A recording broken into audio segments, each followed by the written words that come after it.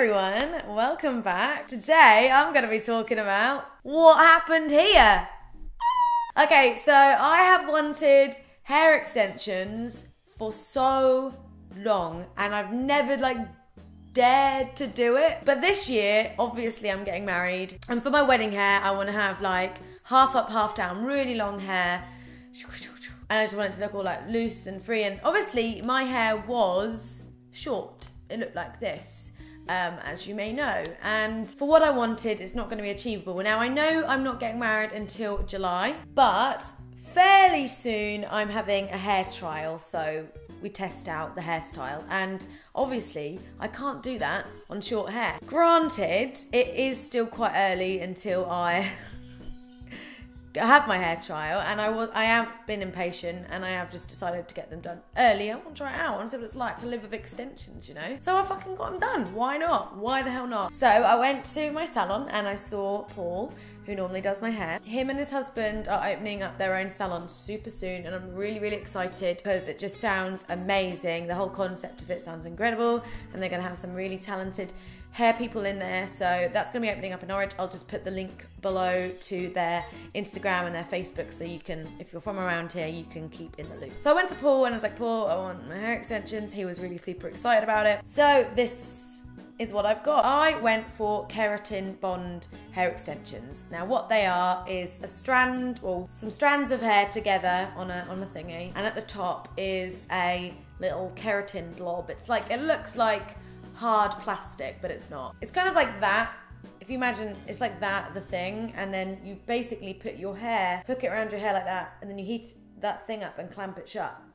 That's how it works. We use Balmain hair, which is this. The hair extensions, there's a colour chart for them, so you can pick the colour you want. Now, I originally would have liked to have had dark root, light ends, but with the hair extensions that we were using, where the keratin bond is at the top, you can't dye that area. So in my head, I thought what would happen is we would buy, say, blonde hair extensions and then dye them to go with my hair colour. But because where the keratin is at the top, you can't dye that section because it's got stuff on it. So that section would be blonde, and then the rest of it would be dyed. So my hair would have had lots and lots of little blonde dots all the way around it, which would have looked a bit dumb. So what we had to do was we had to pick the closest colour we could to my root colour. So there was variations of different purples on the colour chart that we could use. And then what I had to do was, once we'd picked the colours, I then went for a colour refresh the week before, and then he obviously checked the colour chart again,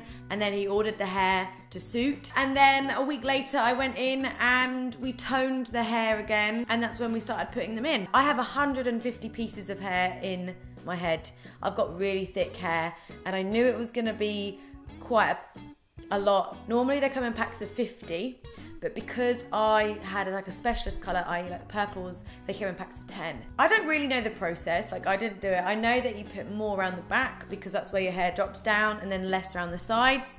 And it's a lengthy process because each individual bit of hair has to be put into your head. So what he does is he puts this little round plastic thing on, some strands of hair, and that basically makes sure that the bond's been stuck in the same place on each bit of hair, and it also protects the rest of your hair. And then he gets this cool clamp thing and clamps down on the keratin bond, and then it's stuck to your hair.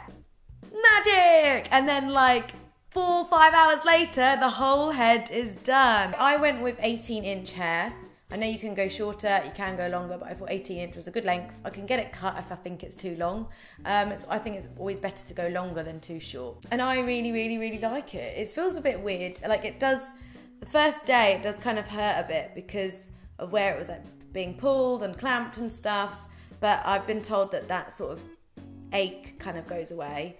It does feel really weird just having loads of these little beady things in my head all over, but because they're so tiny, they're really subtle and you can't see them. I'm really intrigued to see how this makes me feel as a person. Obviously my hair was short, and that's how I had short hair. And I used to love wearing clip-in extensions, but I think with hair extensions, the clip-ins, it would often make me feel a little bit too fancy or a little bit too showy because they felt so fake in your head.